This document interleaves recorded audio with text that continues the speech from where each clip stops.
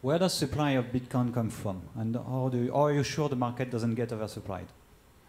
The supply of Bitcoin is determined algorithmically based on a geometrically declining supply function, meaning that in the beginning, every 10 minutes, 50 new Bitcoin are created. So every block, the heartbeat, 10 minutes, created 50 new Bitcoin. This Bitcoin is used as a reward in a game theory-based security model that ensures that every transaction is independently validated by completely anonymous actors who have to stake electricity as a guarantee of the security work they've done. And if they succeed in doing the security work of validating transactions correctly, they earn as a reward, based on a probabilistic return, that reward. 50 Bitcoin every 10 minutes. That's how currency is introduced into the economy. Every 4 years, it gets cut in half. 50 to 25 in November of 2012. And this year in July, this past July, we had our second halving event, which was celebrated with birthday parties all over the world. And Bitcoin's reward went from 25 to 12.5 Bitcoin. As a system, it's designed to have a monetary policy that is purposefully deflationary and simulates the issuance of precious metals. It gets harder and harder and harder to mine gold at greater and greater and greater cost. And Bitcoin is the same. The idea being that less and less is issued over time. If you follow that geometric curve, at some point you reach the end. In the year 2141, Bitcoin is no longer issued. 21 million coins is the asymptotic cap. It will never reach 21 million coins. That is part of the protocol. It is an unchangeable part of the protocol, and it is a rule enforced by every system that participates in the Bitcoin network.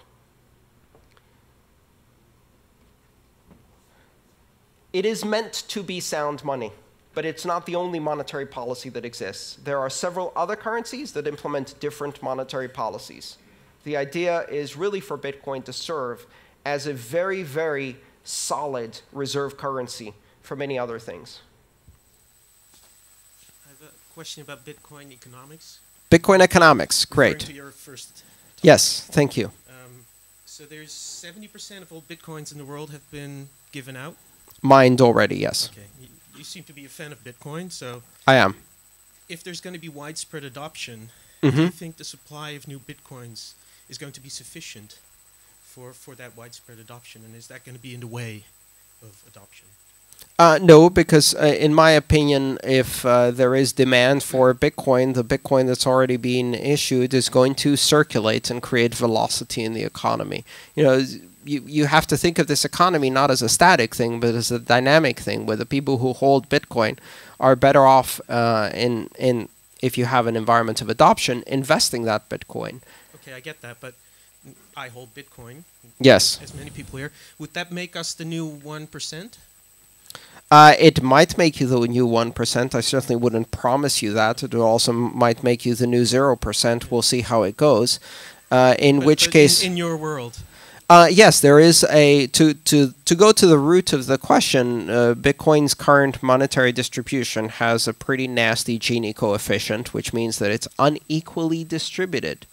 The fundamental difference, of course, is that the reason you will be the new 1% is because you took an enormous risk on an untested technology based on a vision you had, rather than because your grandfather killed more people than my grandfather.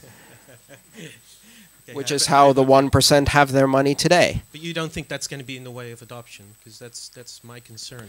I don't think it is going to be in the way of adoption, also because we're going to see other monetary policies and other cryptocurrencies, and they'll serve different needs. We might see ones that are more geared towards higher velocity currency, and Bitcoin may become much more of a long-term store of value. I don't know. We don't know. The market will have to decide these things.